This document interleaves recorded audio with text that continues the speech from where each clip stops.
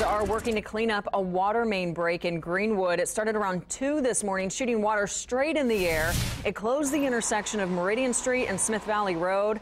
If you're familiar with the area, it's near Our Lady of the Greenwood, excuse me. Crews at the scene say the water was mostly confined to an empty lot near the break. They say some businesses in the area are now without water. Crews worked to quickly contain the water and stop it from freezing over the road.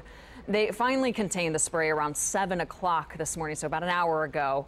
We don't know when the break will be completely fixed or when the roads will reopen and businesses and any houses in the area will have water restored as well.